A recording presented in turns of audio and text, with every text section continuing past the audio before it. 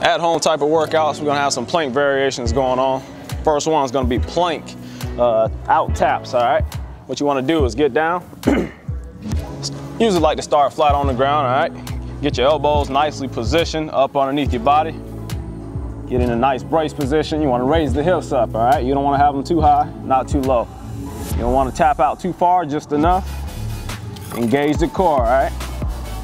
Usually you want to do this, you want to go about 10 to 12 reps on each side, all right? I would say about 3 sets. Rest time in between, I would go about 45 seconds. Work on that, that high tempo, get the heart rate up, get you a nice good sweat going on. Very similar to what we just did. Get yourself up, brace up, all right? Call these bird dogs. Again, keep the hips positioned. You want to do opposite arm, opposite leg, all right? Bringing it here. Just reaching straight out, all right? Bringing that back leg off the ground. Reaching that opposite arm out, all right? Again, this is also 10 to 12 reps on each side. Get about 3 sets going, all right? Cool.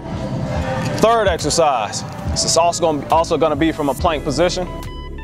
Bracing up here.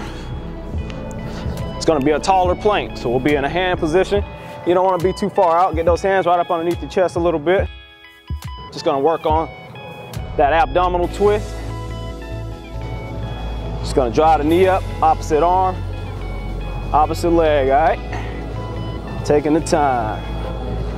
Also on the back, you wanna be up on your toes. Nice plank position. Just driving here and there. This also can be 10 to 12 reps on each side. This one right here is a little bit more high tempo. So rest time in between on this one, I will take it up to a minute. About 3 sets, all right? And that's what we got right there.